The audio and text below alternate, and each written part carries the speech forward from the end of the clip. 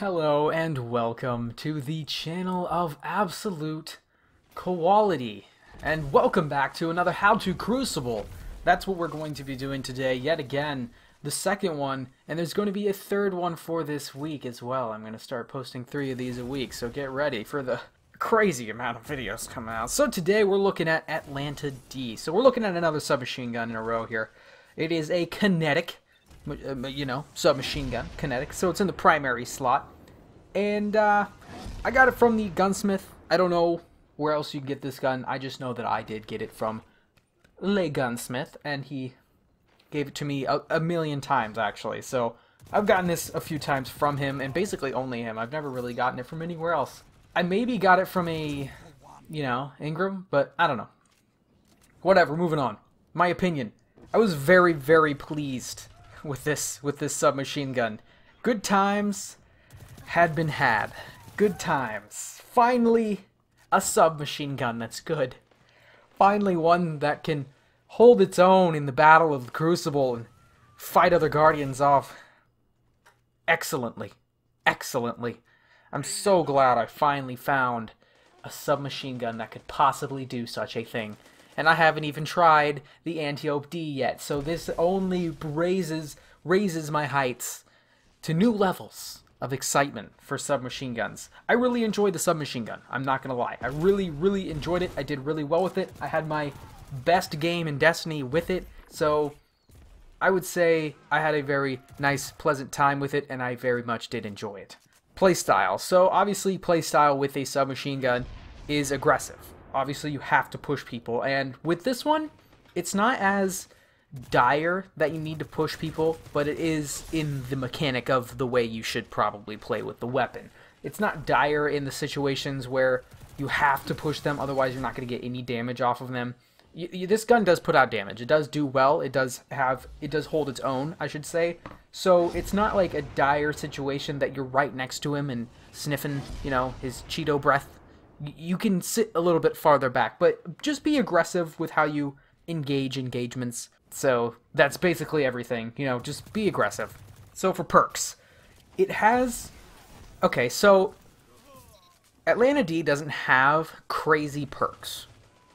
They're not crazy by any means, but I want to say that they are very, very helpful. So let's first look at the scopes.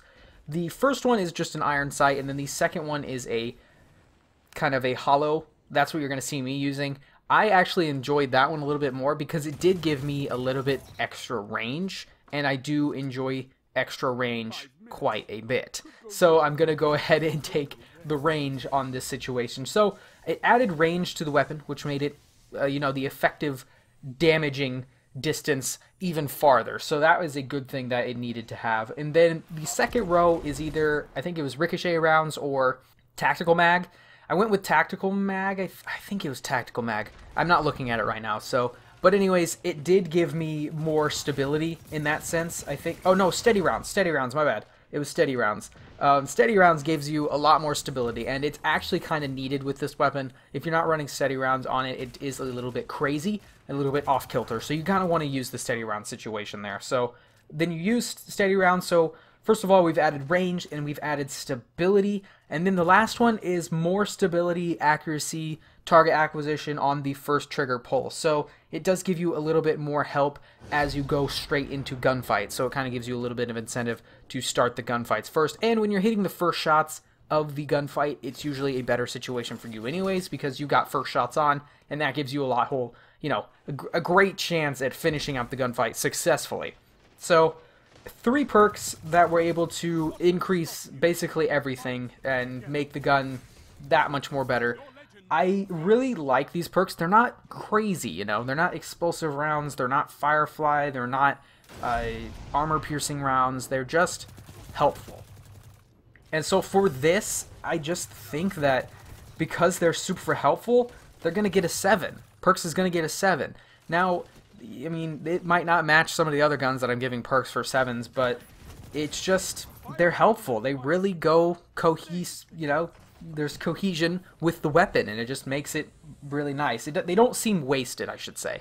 They don't seem like they were a waste of space. Moving on to long range, much better than any previous sub I've used ever. So it's not great, but it is so much better. So by not great, I mean it isn't obviously a weapon that you want to use at long range. A submachine gun is obviously the wrong type of weapon to use at any long range distances. I'm going to say that now. But using this weapon, I did see a successful amount of range, as in the gun was filling out its range category. So for submachine guns, I like to think that if people are 15 meters away from me, that is the distance that I need to fulfill with the weapon. The weapon needs to fulfill the damage that it needs at that range, and then anything further, it can start to drop off. And for me, it felt like 10 to 15 meters was getting filled with the damage. The damage stayed there. I was still doing damage at that range. I was still able to aim at that range. It was still successful gunfights at that range, and because of that, it felt good. But obviously, there are weapons out there that, you know, like scouts and pulses, that shoot really far and all the way across the map. So you kind of have to think about that in perspective. So for range, or long range, I'm giving it a 5, just because it does fill out my entire range, but it's not, you know, it's not a auto rifle, it's not a scout rifle, it's not a pulse rifle. So I give it a 5. Short range, fantastic. I mean, it did fantastically well. I'm going to say it's going to get a 9. It's going to get a 9 right away. I'm just going to say that right away. But I do believe that this weapon is very good. The only reason it doesn't get a 10 per se is because there are times where maybe the accuracy was kind of wonky. I don't know. I feel like you have to get headshots in order to absolutely melt anyone with any weapon, right? And so with this one, I felt like I was more inclined to shoot the head than anything, and because of that, it kind of made the body shots a little bit less, and they took the gunfights a little bit longer, I should say. I don't know. I don't think it's a 10. I do think it's a 9, though. It is a strong, strong 9. Just don't think it hit that 10th spot. I wasn't melting every single weapon with it, obviously. If other people pulled out other submachine guns, I was having to fight those, and so I'm going to give it a very strong 9 at short range. So let's move on to effectiveness, the math and equations stuff. So for our kills, we had 237, and for our deaths, we had 124. If you add those up, we get a total of 361. I did have a KD of a 1.91 with this submachine gun, so that was a very, very good stat for a submachine gun. It's the best stat for any submachine gun I've ever used. So for the equation, throw that up. For the kills, we're going to put 237. And then for the T, for the total, we're going to put 361. We're going to do that calculation, and that's going to get us a 6.6. Overall rating is now a little bit more, and a little bit more math, obviously, and some equations. So let's throw that equation up. And so we're going to take all of our numbers on the bottom, and we're going to throw them into that equation right there, and then we're going to add them all up, and then divide it by 4, and that's going to get us a 6.9. So if you add all those numbers up that are on your screen right now, all 5, you're going to get a total of a 34.5. 34.5. So let's go into the ranking. The ranking process is when you... I'll explain it. Sorry, I just brain fart there. So the ranking process, we're going to take our total number that we just got, our 34.5, and we're going to rank it against all the submachine guns I've done so far. Then we're going to rank it against all of the weapons in Destiny 2, all the autos, all the pulses, all the hand cannons, everything. We're going to rank it against everything. So first, let's do submachine guns. So in the ranking for submachine guns, it takes first by a mile. Maybe not a mile, but like 3 points. A Hero's Burden was up there quite high, but it does take it, and a Hero's Burden is actually the highest. Like, I think it's the only other one in the 30s. I think. I'm thinking this. I think. I'm not looking at the list right now, but I think it's over there. So that's what it's going to be for submachine guns. It's going to take the first spot, thankfully. And then we're going to head into all of Destiny 2.